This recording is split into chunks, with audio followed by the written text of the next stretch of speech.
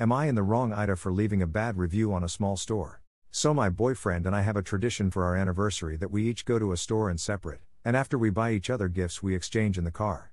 It's silly and cute. We walked into this new mom and pop anime store. I am a huge anime nerd and my boyfriend likes video games which they also sell.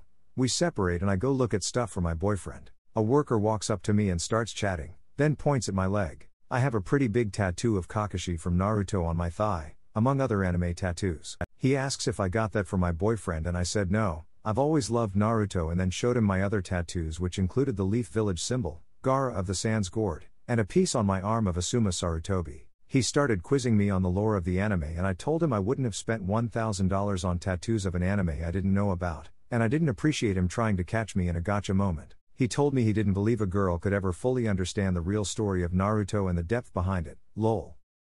I told him I didn't need his services and he can go back to the front desk. He told me I was a rude wannabe female dog and walked into the back, and I continued purchasing my items. I left a review later. TLDR, if you're feminine presenting, enter with caution. One of the employees will call you a female dog when you don't want to prove your nerd cred to him.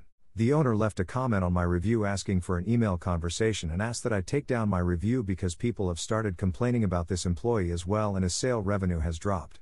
I told him I wouldn't, and maybe he shouldn't hire misogynists if he doesn't want bad reviews. My friends tell me I'm overreacting. Ida?